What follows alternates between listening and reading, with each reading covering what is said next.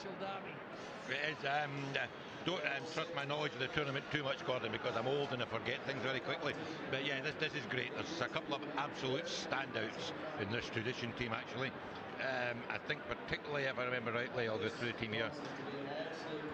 Oh, great, but the guy to me that I think everyone watching. Well, good, I can't find his name, but I'll find it in a minute. Yeah, well, they're certainly laden with outstanding players and a lot of youngsters who've been given the opportunity to gain the experience. That's where you're bang on. Now, do you know this tournament, the players that have debuted here, if you were to actually hear about it, I think the most notable one that's recent because of his high profile, Gordon, in the Rugby World Cup, the tight head prop for France. He's 145 kilos. He played here as a 17-year-old. He was over here. Right? He was playing for Causeway Bay. Yeah. In the 15s, and Robbie McRobbie and the Hong Kong Rugby Union had to phone his mother to get permission to play in the first division because he was only 17, and she said as long as he doesn't hurt anybody. He came here, he was so good, the French team that were visiting said they wanted to take him, and that's how he ended up there as the world's highest paid tight head. So the ball's been taken here by Tradition YCAC, representing Japan, the Yokohama Country and Athletic Club. This is a call we made yesterday, by the way. These strips are very similar. Yeah, it's certainly very colourful, the Tradition. Traditionally colourful. And we're 15 metres from the halfway line at the moment. But Tradition, who are the defending champions, defeating Samurai last year.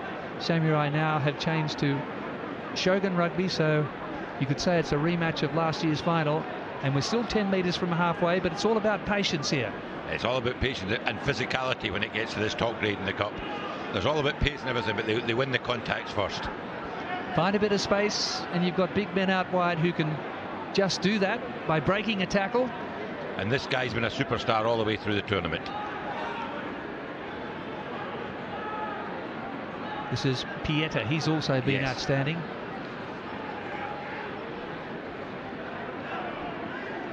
Good strong support there for the ball carrier, but no mistakes so far. So this is really what the game's all about. Probe for the openings, have that space awareness, and they're going up the middle at the moment. And they've made about 30 metres, so slow and steady wins the race. Good hands here from Pieta again. And this is Ofa. He's lost about 5 or 6 metres with some pretty vigorous defence. But he's kept the ball. That's the one thing I think. Oh, great hands. It's Toby Taylor, far side.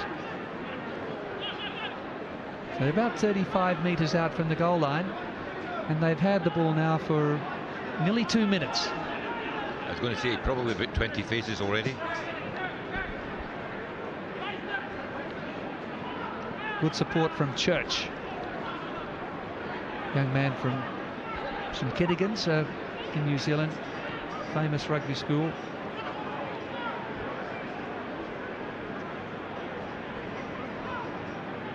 All about ball retention, and now a little bit of room out wide.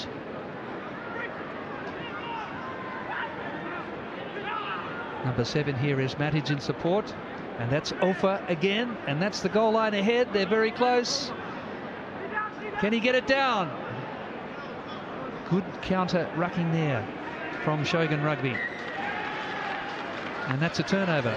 It was good because you nearly went, oh fuck, can he get it down? And I was worried about what you were saying. But yes, great effort actually. But that's a turnover, honestly, after 3 minutes. That's an amazing passage of play there, and they come away without any points on the scoreboard, so they'll be looking for a big scrum here.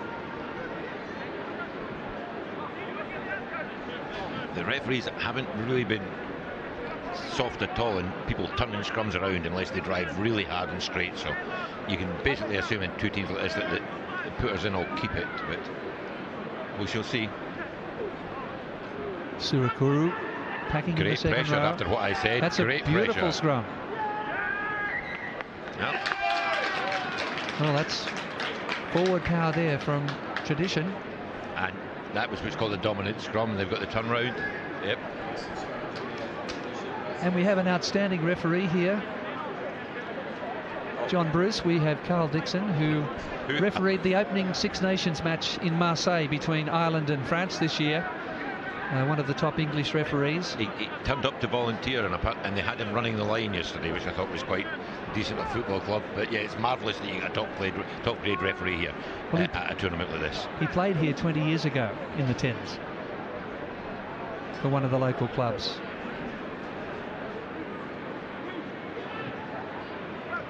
There's a bit of space here, and there's the gap. Finally it comes for Thomas Anderson, who plays for Northland in the NPC, and that really was about waiting for the right moment.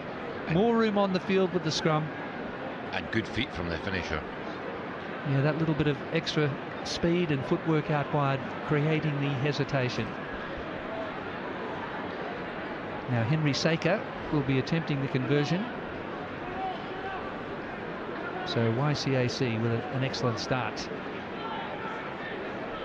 That's basically a try after 5 minutes of possession. I mean, basically that's where we've been at. So it's the turn now of Shogun to try and get the ball and see what they can do with it.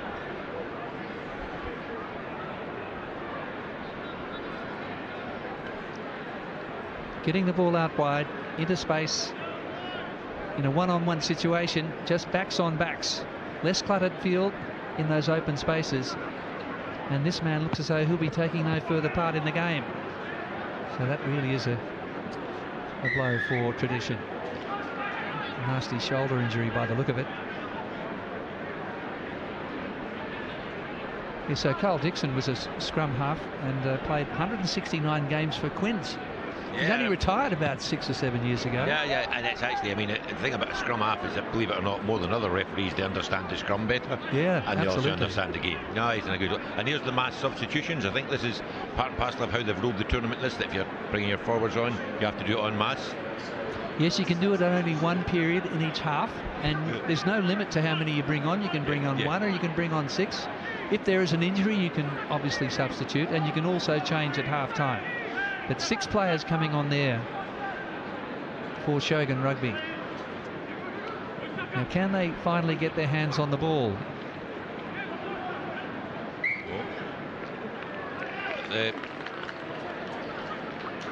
And the answer to that is no, but they've got the scrum. They have got the scrum, so let's see where we go. So, yeah, finally after nearly, 7.5 minutes of the first half, they finally get the ball, and then they've got it for a few seconds. And they get it in a scrum here, and we know what happened with the last scrum they had. I think this will be in and out very quickly. Shogun were founded in 1996, originally the Samurai, an invitation team, and they operate on a non-profit basis, a mix of amateurs and pros.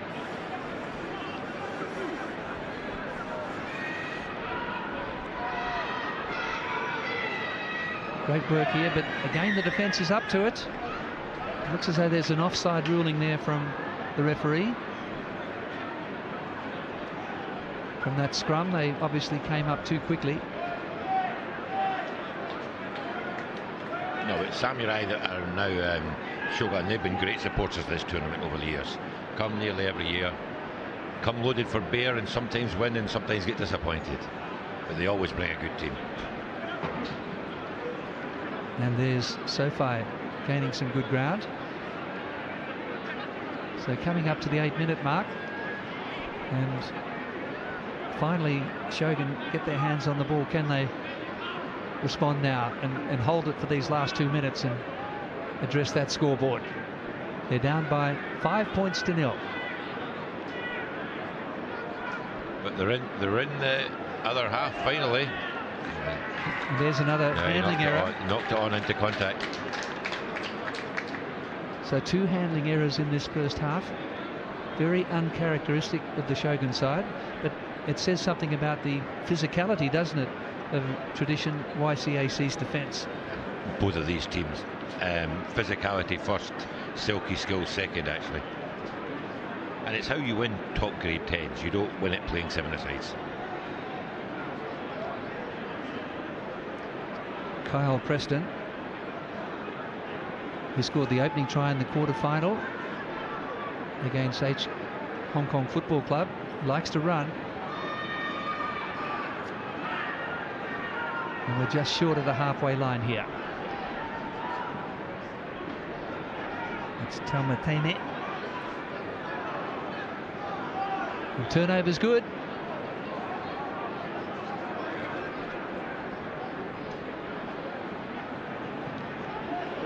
There's a brilliant low tackle there by Emile Vaonga. Just an unfortunate accidental offside leading to the penalty there. Ran into his own man. Quick clearance there by Suakuru, who has been outstanding throughout this tournament, actually. Referee says the ball was knocked back. Shogun have regained. But they've been pretty well suffocated so far. They're looking to come wide here when he's giving them the chase. Sweeper back here Sweeper's for made that easy for YCAC.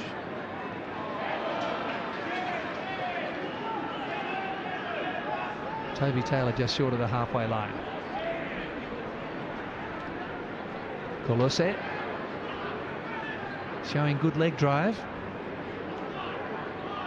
Through the legs. Through the legs to the touchline. Yes. A la Noah Nandruku back in 1990 to Tomasi Thama. You're just showing you've not where lost was your Tomasi? memory. Yeah, where was Tomasi? That's the halftime score. It was certainly the legends are in town, though, Gordon, because I was at the Dotty dinner last night with a charity dinner, and I've got a picture of my wife with Serevi and Michael Lina in the taxi ride. You know, it's not bad that you can socialise with the lads like that. Well, you know? An Australian rugby immortal and the king of sevens, probably the greatest sevens player of all. Do you think? Waisali Serevi? It's very hard to judge different generations, but he dominated the period he played it. I think it's a real problem. I don't think DuPont's at the Hong Kong sevens with the British team, because he's spectacular at sevens. I mean, absolutely so. But look, this is I love the tens because it just brings the big players, the guys that can get their hand through a tackle. They can make the space for, and we've still got the lightning quick players as well. But it's that balance, isn't it, between the sevens and the tens?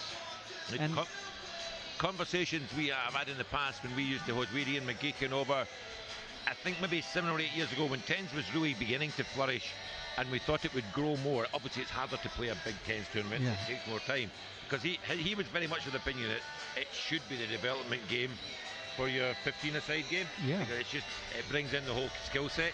But obviously, as I say, playing a big tens tournament just takes a long time and a lot of pitches, you know. Well, it's interesting. A lot of the women's teams are playing tens in Australia.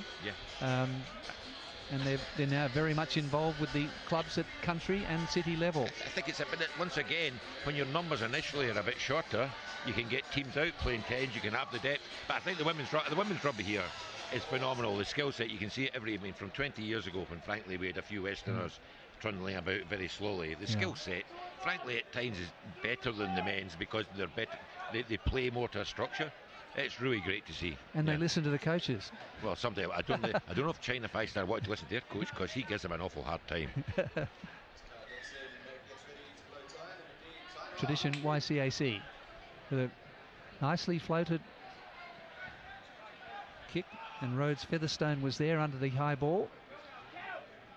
Let's see if Shogun can eliminate those little errors they made when they had the ball, because their opponents, Tradition YCAC, have pretty well been mistake-free so far, certainly with the ball in hand. And here's a chance up towards halfway. Strong running there by Northcote Hill. He looked wide and decided he didn't fancy the big fella 1-in-1. He could have given it here.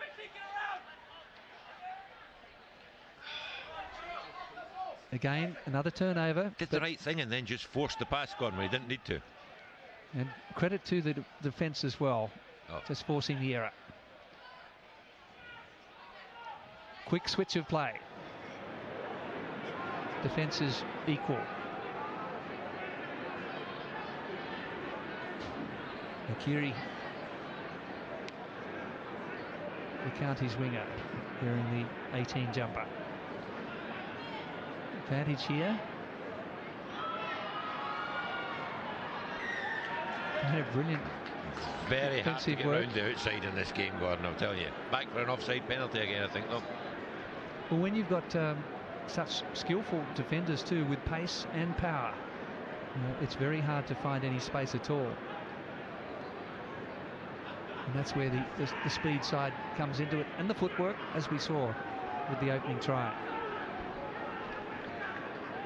And it came from the set piece as well, with less defenders out in the open. So there's a first mistake then. Shogun have come into this in the last 2 or 3 minutes, though. They're in the game. It's now a case of who can execute, I think. Obviously, it's a case of who can execute, but they seem to have got themselves onto a level footing. Don't make mistakes, yeah.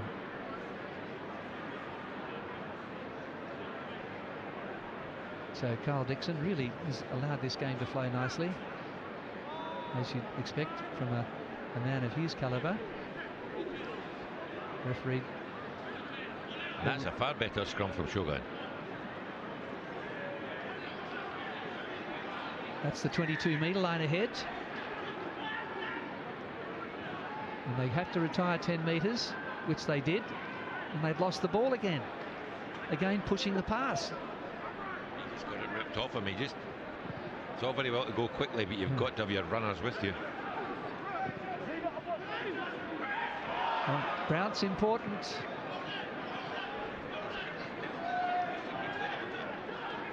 The referee looks like he might be signalling that he played him in the air there, but I thought he timed it well, the tackle. Cameron Church did very well. Ball to Fafita. Too quick to scurry back in defence. Stadium announcers of the opinion it was he caught him in the air, actually going through there. Always very hard to be a defender in that situation, because he's at pace coming down on you, and if you actually let him land, he's probably beating you as he hits the ground. Well, this is certainly, it's cutthroat. We've got 6.5 minutes remaining, and a converted try would put Shogun in the lead. Tradition have defended well so far, though.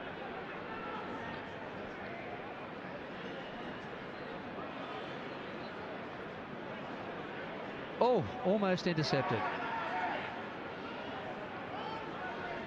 And the other big aim is to stay on your feet.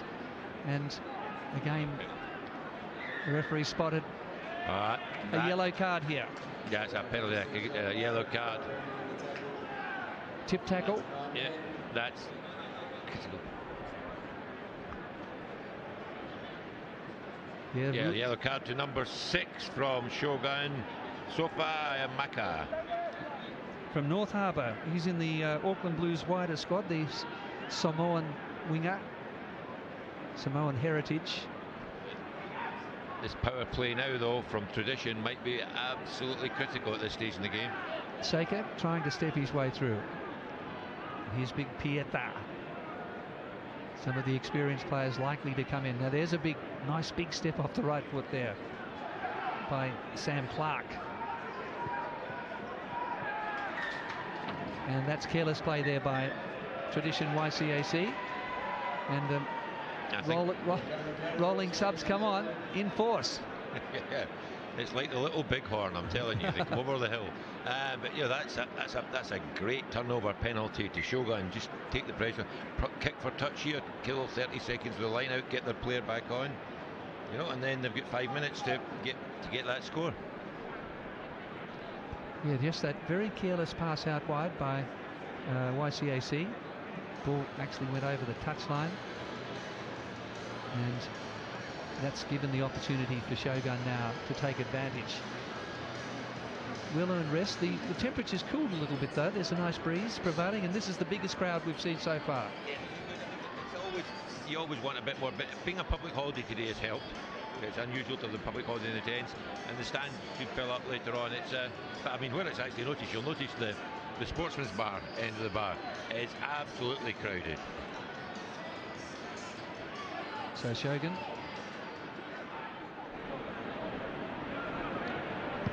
to take play over the halfway line, as suggested by John Bruce, and now a chance to attack Tradition, the sponsors of the tournament, the Tradition YCAC, Tradition is Asia's leading interdealer brokerage firm. And Adrian Bell, the CEO Asia Pacific of the group, is the water boy. And that's a big carry. But just not. Now, who's got the legs? Man in front here is Preston. Must have been running near time the players back on from that yellow card.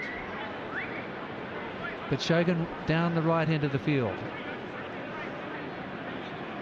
In front of sequence corner. Here we go. Just over 3 minutes remaining. One try the difference. And very important line out here for YCAC. Shogun got up for that. Oh, that man was on the ground.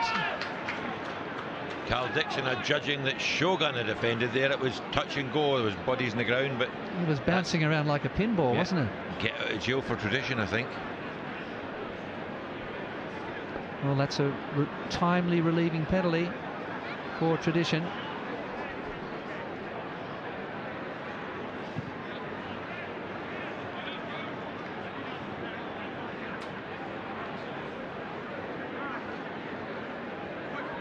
The Yokohama Country and Athletic Club is Japan's oldest sports club, formed back in 1866. The rugby club is one of the 10 oldest active rugby clubs in the world. But they're inside their 22 at the moment, and some open space. They're just going to trust their defence here. It was a good bounce. And the ball shadowed over the touchline. So that's a gain of nearly 50 metres. Using that swirling breeze. A bit hard to tell which way it's going at the moment.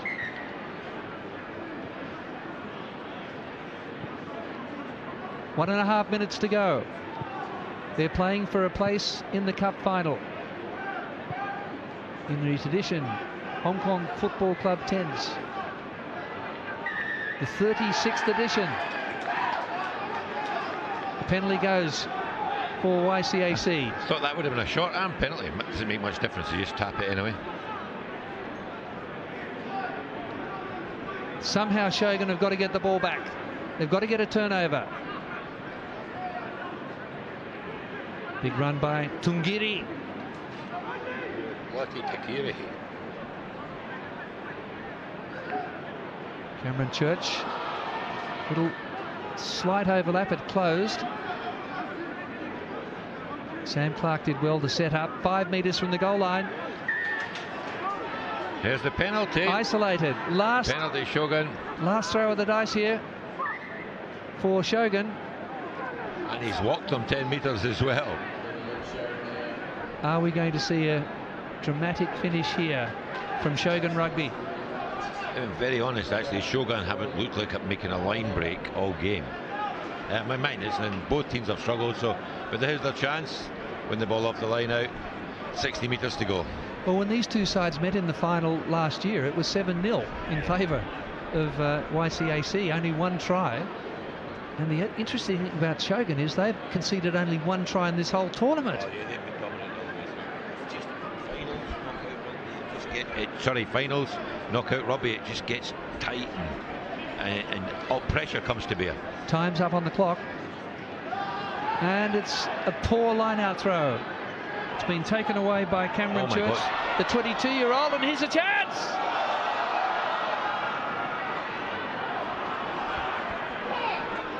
Well, the referee's seen a high tackle. That was a high tackle there. Yeah. Well, what a mistake. Dear, oh dear, the game was in the vault there for YCAC. There's an overlap and they've thrown it away, but there's still a penalty. Still penalty advantage, yeah. And they're keeping the ball alive. And the referee was smiling. He's really enjoying this.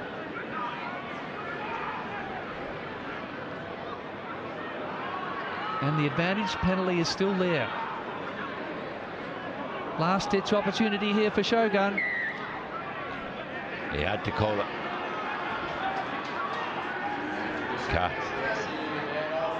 So they're a man down.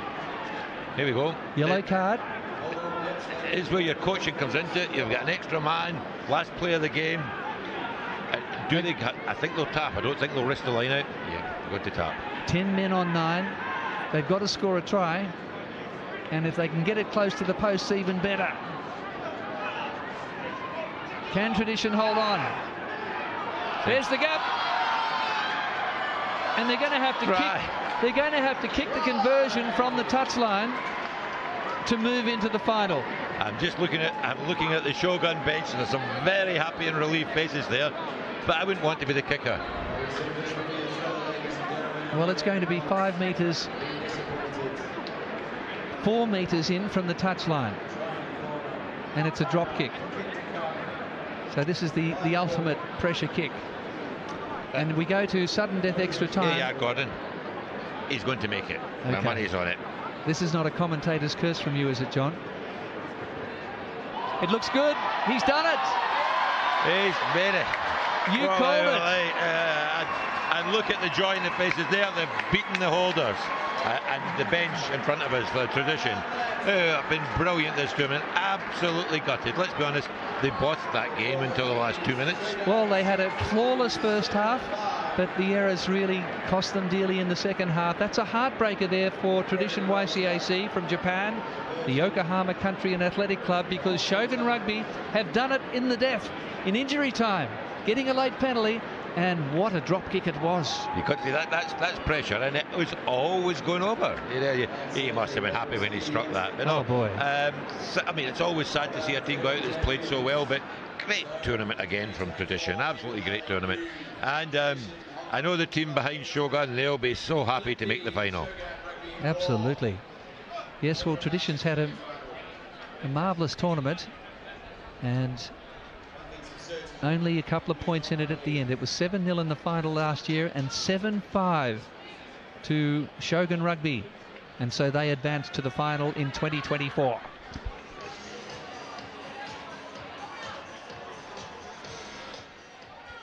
And they'll be playing the winner of Pig Athletics Barbarians and Ashbury Tropics. Yeah, and I think I would say, Gordon, that the surprise package of the tournament have been the Pig Athletic Club Babas. Yeah, they're physical, big, but they've got some wheels as well. They've obviously got a Scotsman as well, Luke van der Smit. That well-known Scottish name. You've heard one or two of that. That's right. That we lent to South Africa for a few generations. Yes.